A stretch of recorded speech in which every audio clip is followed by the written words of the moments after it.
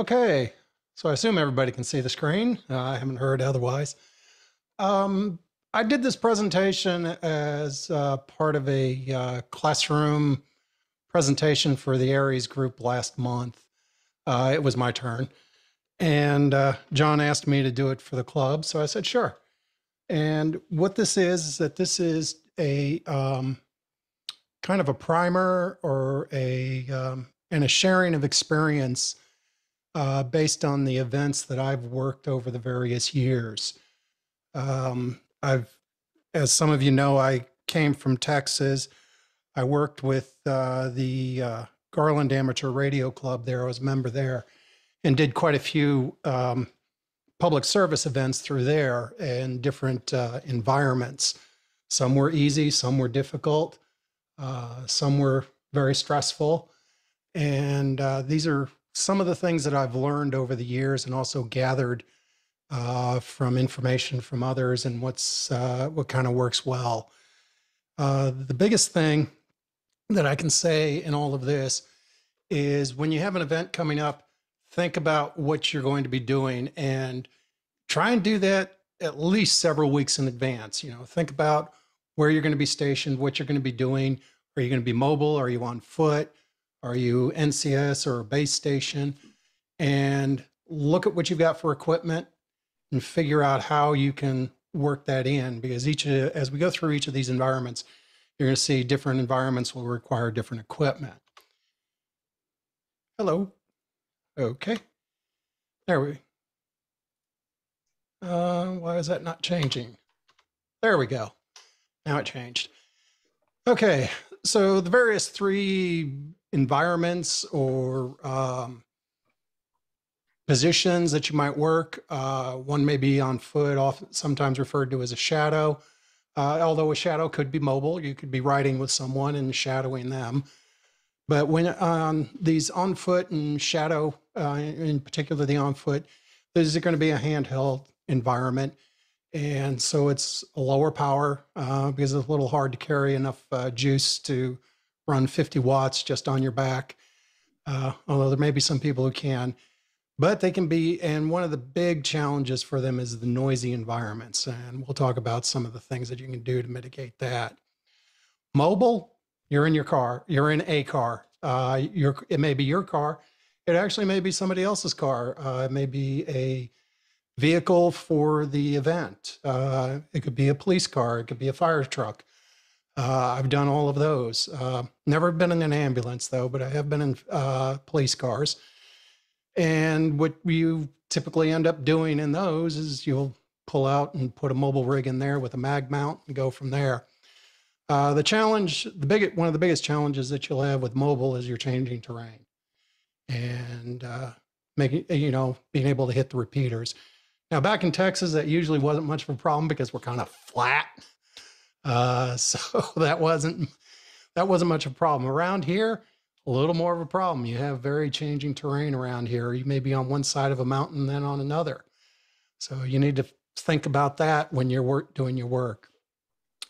And then base stations, NCS, or even a large rest stop or something like that. These can be very tricky setups because you got to consider, because again, you're going to be probably not near your vehicle and actually base. It's good to consider that you won't have access to a vehicle. And again, so you may need power. What are you going to do for power?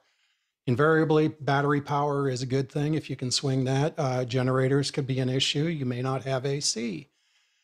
And then a mast and antenna. A mag mount is not going to cut it for a base station in general because you need a ground plane for those to work. So in general, you're going to end up with a mast and some sort of antenna on that. So starting with on foot shadows, your radio should have a minimum of 5 watts. And 5 watts is we always, in all the events that I did, we always considered 5 watts as mandatory in order for you to work that. Because you're going to end up sometimes indoors. You may end up outdoors again around here, changing terrain can cause some issues. And get an antenna that's better than a rubber duck.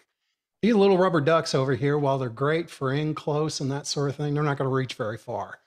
So these are really kind of nice. I like these little whip antennas. They bend nicely. When you put the radio on your back hip or something like that, they really don't poke you.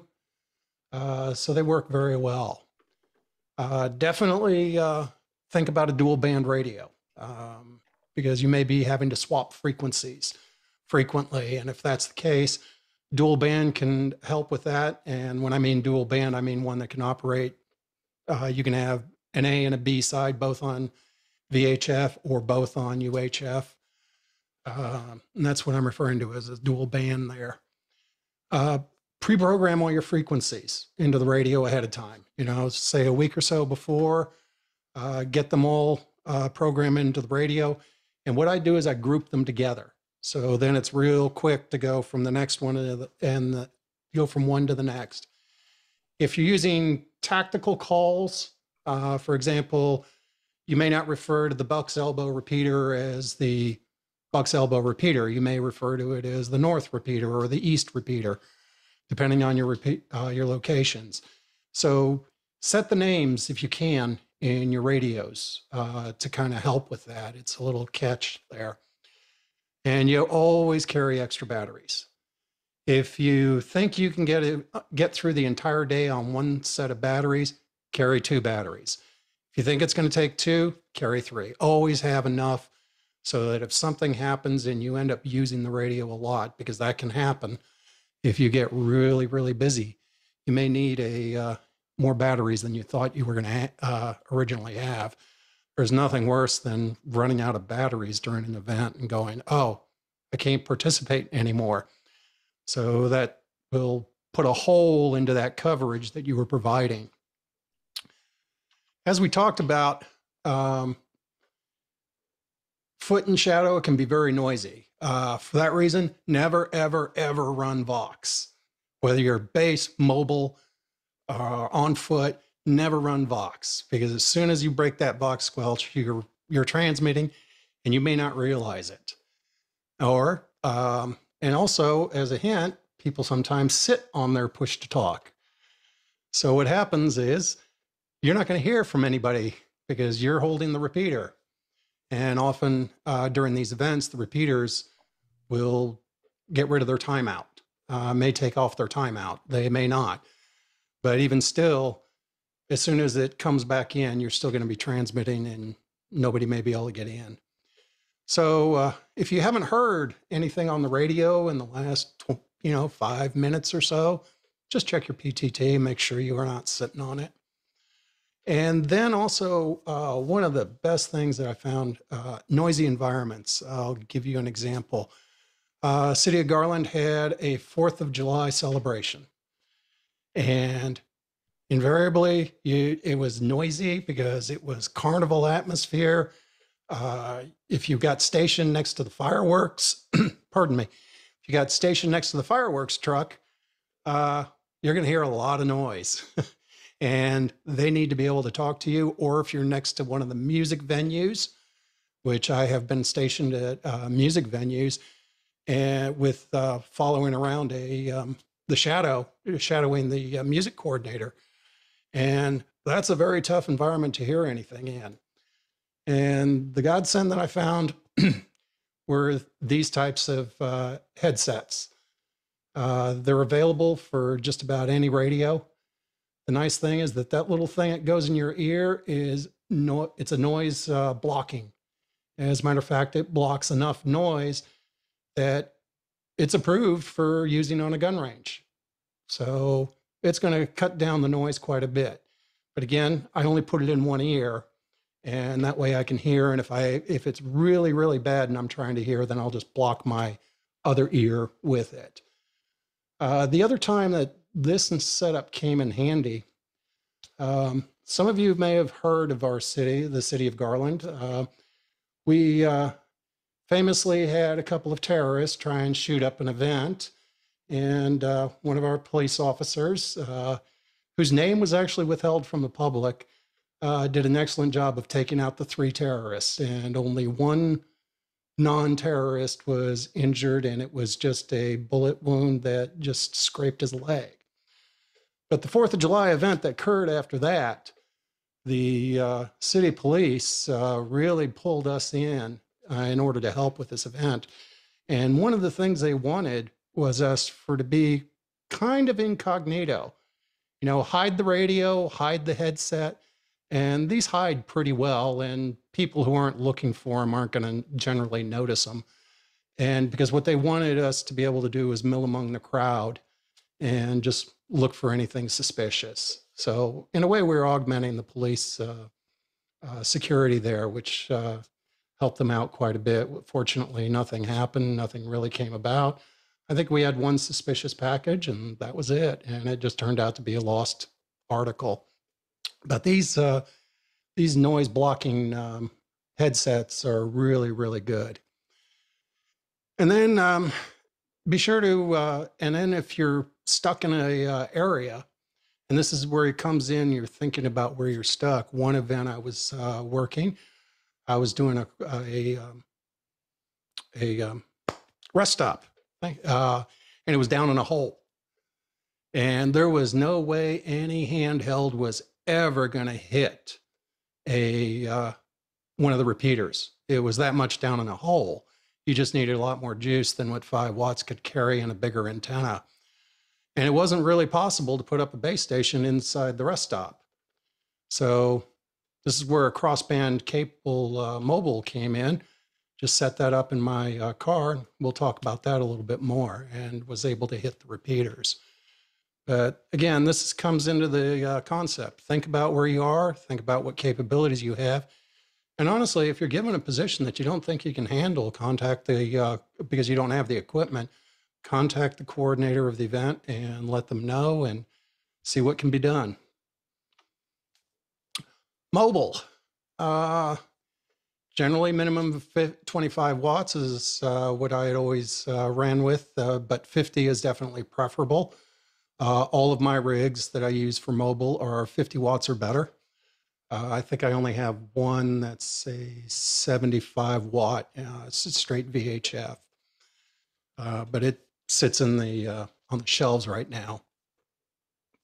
And definitely, crossband repeat is very desirable. Like I was mentioning in the previous slide, having that ability to do a crossband repeat, and for those that don't quite know what that means, what it is that you'll use, you'll set up your radio so that you'll transmit on one frequency and the radio will, or it'll receive on one frequency and it will transmit out on another. And then whatever it receives on that other frequency, it'll transmit on the other frequency. So, and this is usually a one side VHF, one side UHF. This can really extend your range if you have a mobile. What it also means is that you're going to need your vehicle to be able to, your vehicle radio to be able to run, maybe all day. So maybe a second battery, pop a second battery in and connect to that is a good thing to do. You really don't want to run down the battery in your vehicle. And jumping ahead a little bit, that's what this little device down here is all about that you see. It's called a low voltage disconnect. I have run these in vehicles and setups. What it does is that whatever battery power is coming in, you set it for a level, and if it gets to a certain level, it'll automatically disconnect everything that's after it. What that does is that if you're running your mobile off of your car battery and you're kind of leaving things unattended because you're crossband repeating, or you're not keeping an eye on things, what will happen is that these low voltage disconnects will keep your car from running down the battery so far that you won't be able to start it. So it's not any good to be at the end of the day. It's 8 o'clock at night, 9 o'clock at night. Everybody's packed up and moved out and you're ready to go and your vehicle won't start because you ran the battery down. So definitely consider one of those. One of the things that that I carry in my vehicle during these events is what they call a jump pack. You can get them for a few bucks off of Amazon and that sort of thing, and they'll help you jumpstart your car. But you can also, like I've done in other vehicles, install a second battery in parallel with your car battery. And that's what this top little device up here is about, this ISO power. What it does is it takes power from your vehicle. It takes power from the battery, the second battery. It will charge the battery from the vehicle while it's running. If it sees the alternator is not running, and the way it senses that is that your alternator will put out so much voltage, but once you kill the alternator, it will drop below 13 volts pretty quick. And as soon as it sees that limit or whatever it's set to, it'll disconnect from the vehicle battery. Again, saving your vehicle so you can start. And then there's your output. Noise is usually not too much of a problem in your mobile. You can roll up the windows and hear pretty good. So need for noise canceling or noise blocking headsets usually isn't much of a problem there. And again, as with all things in amateur radio, big antenna. The bigger the better, especially around here dealing with changing terrain. I think I run for events, I'll run a 5/8 wavelength. I think it's about 60 inches tall whip for my VHF, UHF on a mobile. And it's always had good reach. And by the way, if anybody has any questions, feel free at any time to pipe up. The road hazard kit. Excuse me? The road hazard kit, what is that? Oh, road hazard kit. Yes, thank you.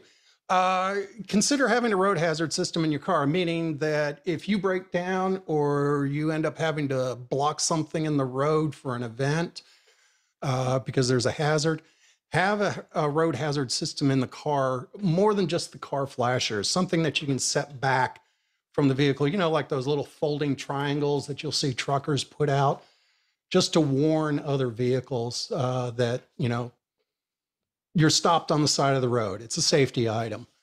And also along those lines, bringing it up, consider getting those magnetic signs that you can plate on the side or back of your vehicle that say emergency communications or amateur radio emergency services.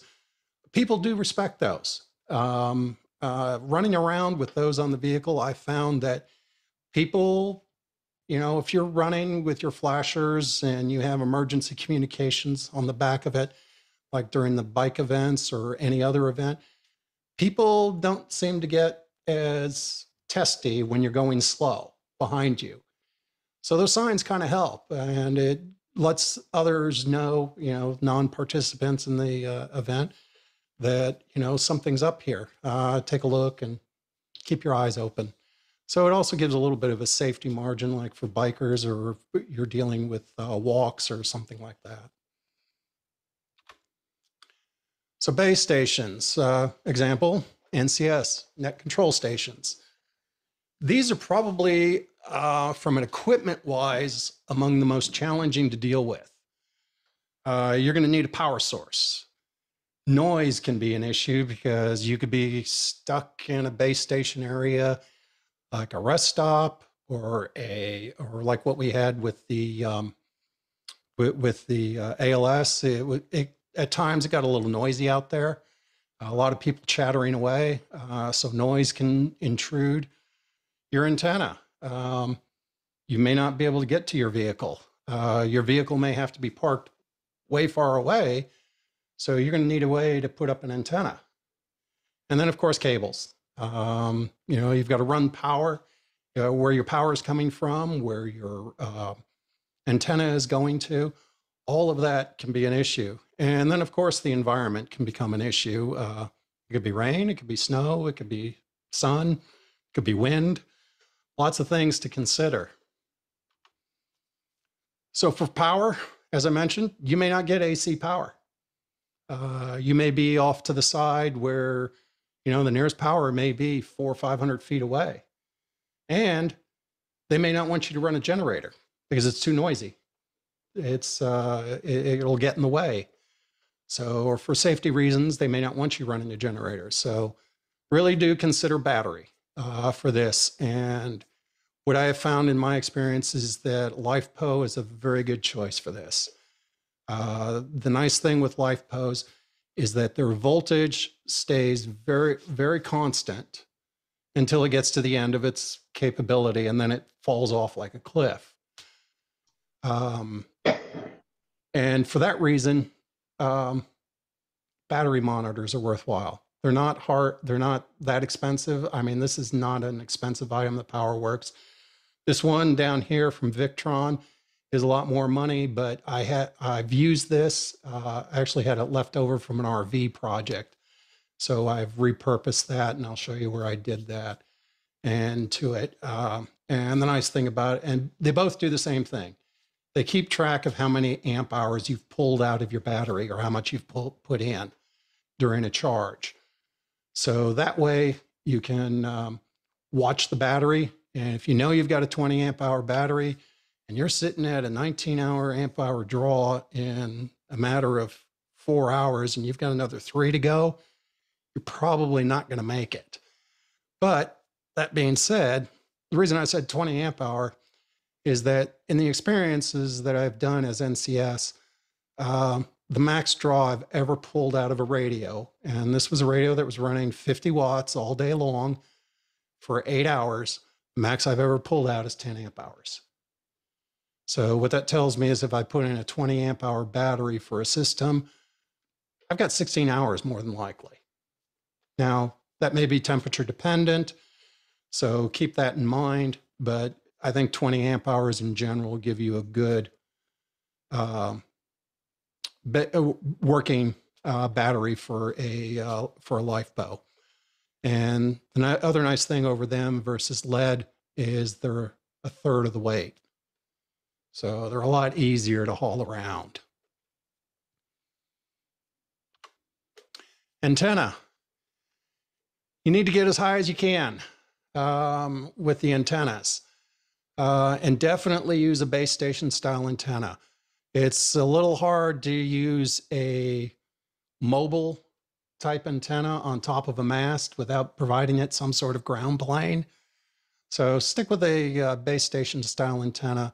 This one, I think that I'm showing here, is only about 36 inches high and does very well.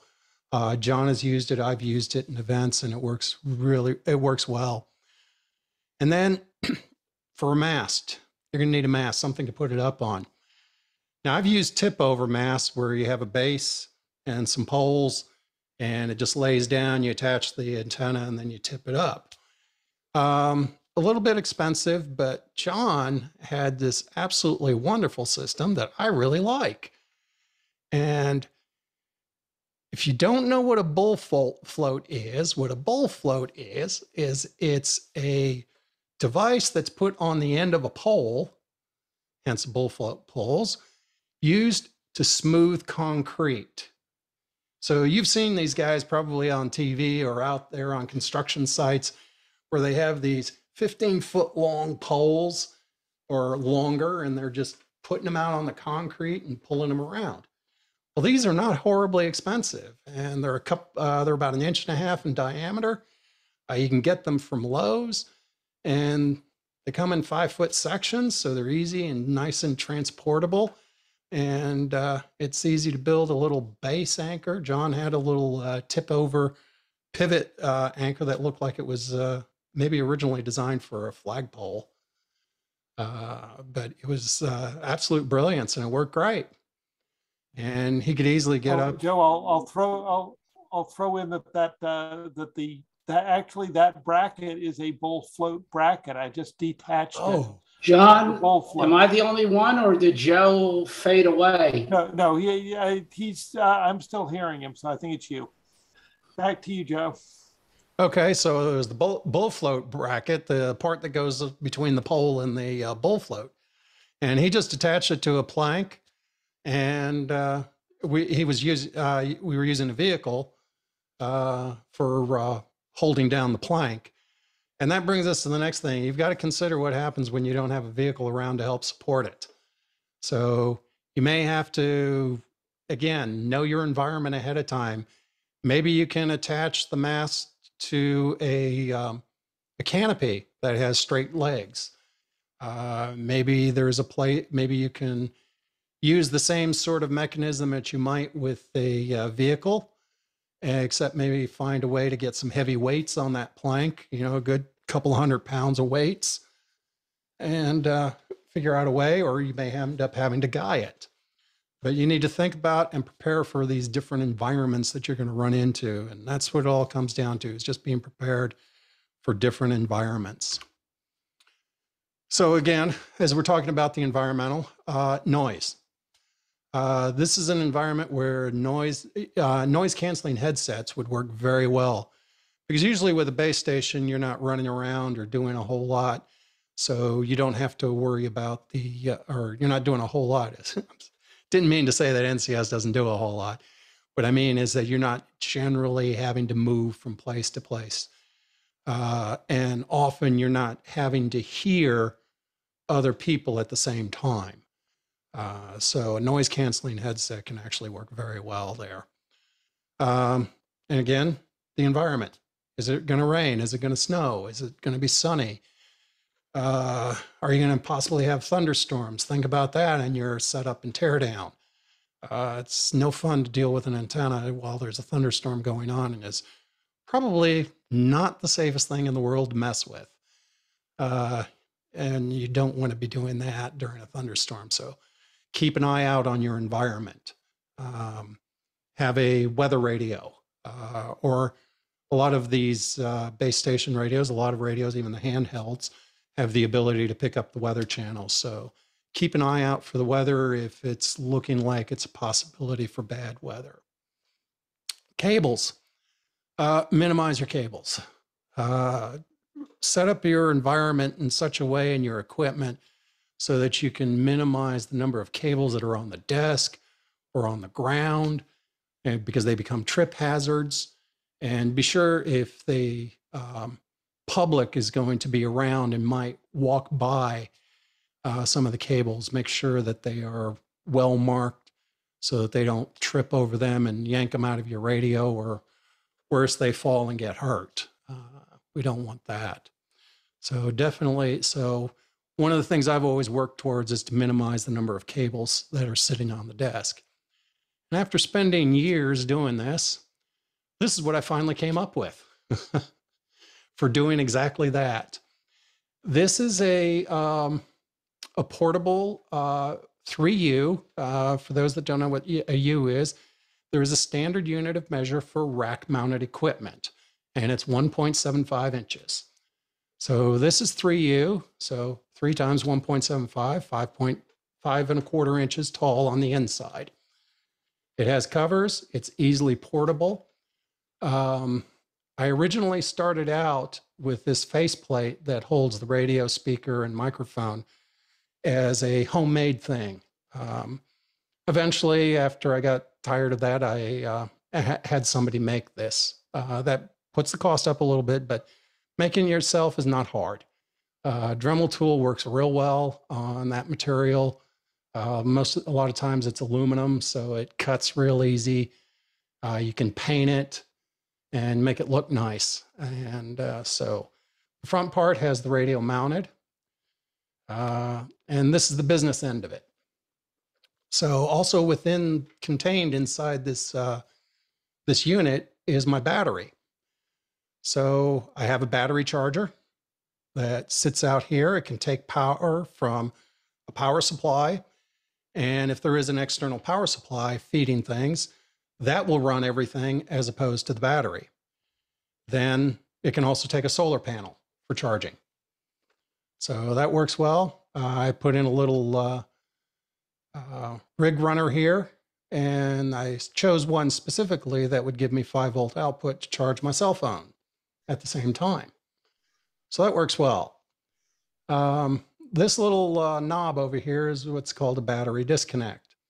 What it will do is it'll disconnect the battery from the system. The only thing that will remain connected is the battery monitor. It draws very, very little power. And that is just useful because when I flip that on, one of the things that does happen is that this internal fan will kick on to help pull air out and keep things cool. So this whole thing sits up on a table. It has one connection to the outside world that is needed for a whole day. And that's to the antenna. And that's it. That's all this thing needs. You just drop it up on there and done. And some of you may have noticed this little sticker here. What I did is I tested the battery to see how much juice I can pull out of it. When I bought my 20 amp hour battery from Biennial, they made a mistake. They sent me a 60 amp hour battery instead, which is 3 times the cost. But they were kind enough to let me keep it. So when I ran the test on it, I could pull a total of 65 amp hours out of it. And that was a starting voltage of 13.3. And then I called the end at 11.4. In reality, a LiFePO will be a 12 volt LiFePO is considered dead at, I think, 10 volts. But 10 volts is not good enough to run your radios. It's way too low for most radios, and a lot of them won't even power up. So this is just so that I can keep track of the battery's life and history. So again, let's see, I think I've been over this. Oh, one other thing that I do have on here with that particular radio is that it has a built-in Bluetooth. So I can use a Bluetooth headset for my communications rather than having to plug in for it. And let's see, anything else? No, I think we've covered everything that's on there. And then this is where I started with it originally.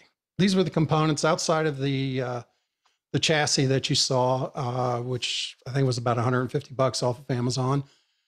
I started with basically these 3 different components. This was the front panel, and all I did was cut the holes in it with a Dremel tool, and took a little, and then devised a way, just some metal brackets to mount the front panel. This is actually a steel piece, but with a Dremel cutting wheel, it went pretty easy. Drilled it and mounted. There's a magnetic mount for the microphone. You can see it right here. This is just behind the microphone. There's a magnet that just sticks onto the surface, so it'll hold it there in place. And just got a little 3U tray with lots of little holes in it. And that makes it nice for, I don't have to drill many holes in it. I can strap things down to it. And then on the back, what I did is I got 3 of these ventilated panels. And the nice thing was all those things like the rig runners and all that sort of thing just kind of lined up on the holes nicely. I didn't have to drill any holes or anything like that. Just bolted it in and we were done. I had to cut some holes for things to pass through. Actually, I think I only used 2 of these in the beginning and just passed all the cables underneath where the 3rd one would have gone. But it worked great. And I had to do some cutting for the flange mounted UHF connector. And that's just a pass-through UHF flange mount. So there's UHF on both sides. So there's a little short jumper cable inside that takes it from the radio to the outside. And it always went real easy. One note on this panel here, this front panel, get the ones that are flat. Don't get what they call the flanged ones. What the flanged ones do is that they'll take they'll bend over part of the metal, and it'll still be that 3U in height, but when it was manufactured, it was a little taller than that. They bend it back, and that makes it very stiff. Problem with that is when you try and mount it in front of this tray, it won't fit. So just get the flat one. It'll be stiff enough once you've put in the radio head and bolted it down. And then these ventilated ones, they always come flanged, but that didn't run into any issues for me and worked great. So I think that's about all I have. Any questions?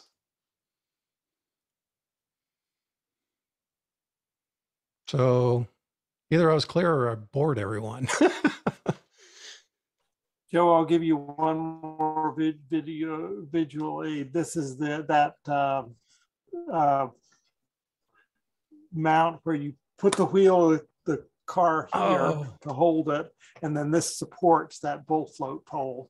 And this just is the bull float. I took this off, and you can just tighten it down in a different position or whatever to deal with things that aren't straight. But anyway, it is something that you can get at Lowe's instead of having to go to Amazon.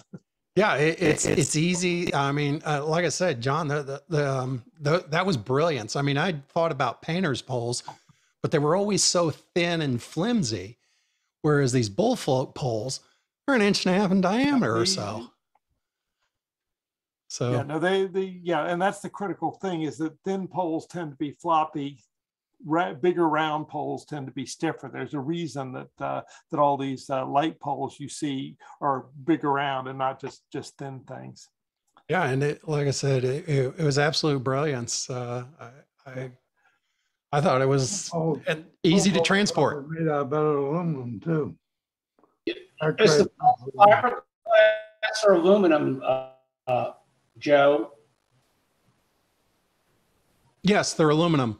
The bull float poles are aluminum, so they're lightweight. Aluminum. Wonderful to know that.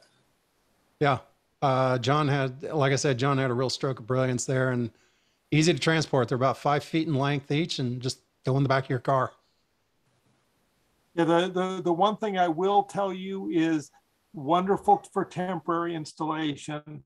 Not really a good idea out in the rain year after year. This is they don't weather very well. They do. I had one in a saltwater environment, and they ate it up in about 9 months.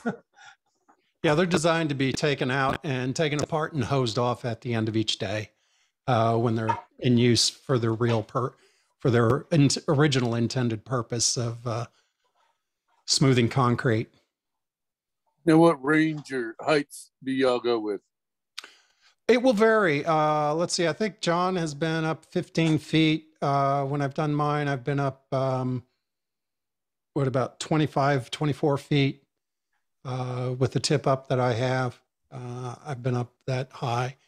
And then, of course, the antenna is at the very top of that. And that around here, that has worked well for the events that we've had. I can tell you when we did the Rockbridge gravel grinder off of the antenna that I had, and I also had a 17-foot UHF, VHF antenna on top of that. So it had some height to it. We were able to reach, what was that town's name? Brownsburg, which was a little ways away, and kind of a little bit over the hill in the elevation.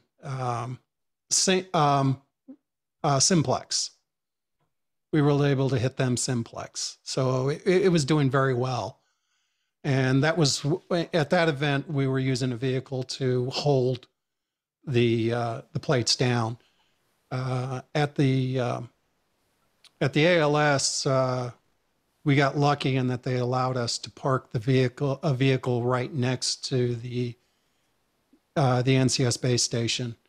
If that hadn't worked, we were going to go someplace else until found out we couldn't go there because that's where the ambulances were going to park. And they were. Are you using LMR 400? I don't remember. Or did you have hardline? No, we're using 240. I'm using 240. And it works fine. Well, it was good enough. Yeah, it's good enough. Because the height was more important than the loss in the coax. Right. If I was having to run longer distances, I would definitely come out with LMR 400 instead. But since we were well under 100 feet on the run for the coax, so in those cases, 240 and 400 isn't going to notice much difference. Any other questions? Yeah, and it also helps out that you're running a more powerful radio. Also, if you're trying to push that with an HT with 5 watts, you've got trouble. And for these events also, You know, if you have a long line. and doing events again, not only plan for yourself, but if you have extra equipment, you never know what's going to go wrong. Somebody's HT may die, and then if there isn't a spare around that they can use, then they become a hole in your coverage. That becomes a hole in your coverage, and you're going to have to figure that out.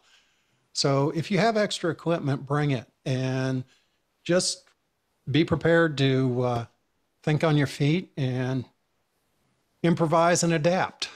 That's the name of the game here. It's not only the Marines that improvise and adapt, overcome, but also ham radio operators. We do that very well. Since we're all pretty much or the concept is we're each pretty much self-sufficient. So we can put things together and get things working.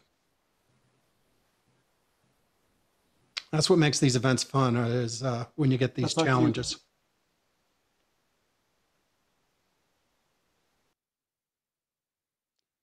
I think John's trying to share something. I'm just sharing so there's Joe. Yep. Well, I don't know if you can see what I'm pointing at, but there you can see 2 masts hooked up under that truck, under the wheels of that truck, supporting them, and then the shelter, and then the radios are there. And I may have lost you completely because I think I probably froze. Oh, you're back. Where is it? You're good, John. Okay. Okay. Anyway, I just thought I'd throw a photo in there. Well, excellent presentations tonight. Thank you. John, before I